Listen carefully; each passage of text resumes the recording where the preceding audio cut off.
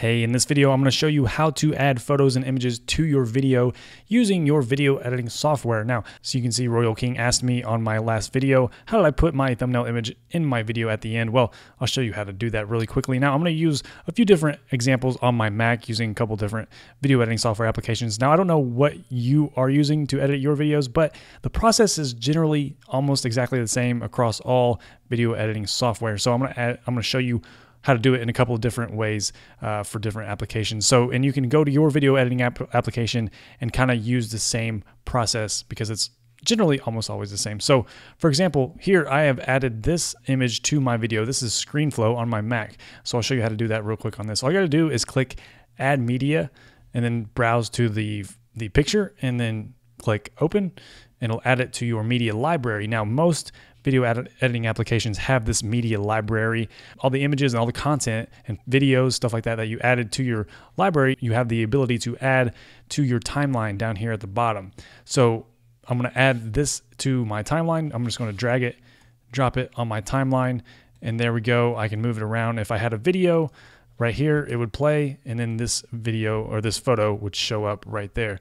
And generally, it's the same on other applications, so as I'm going to show you right now. So if I go to Final Cut Pro, I click this Import Media button right here.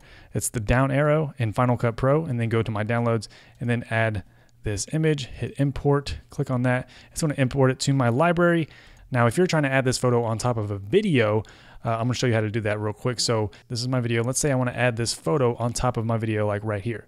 So I'll click on the timestamp right there, go up to my photo in my media library, and then just drag and connect it to my timeline. And now the photo is on top of my video. The process is generally the same across many different video editing applications. Even if you're on a PC, most likely to add a photo, it's always like File and then Import or Add, and then Media or Photo. And if you want to add professional images to your videos like the one I used in this video, check out the sponsor of this video, graphicstock.com, which has the largest unlimited download library with over 300,000 graphics, photos, vectors, and images. Most other photo sites charge per download and the costs can add up quickly, but with Graphicstock, you get unlimited downloads with your membership, and all memberships come with a 100% royalty-free agreement, which means you won't get in trouble for any copyright infringement, and you can use the images in your monetized YouTube videos. To get your exclusive 7-day free trial, go to graphicstock.com/YouTube or click the link in the description below.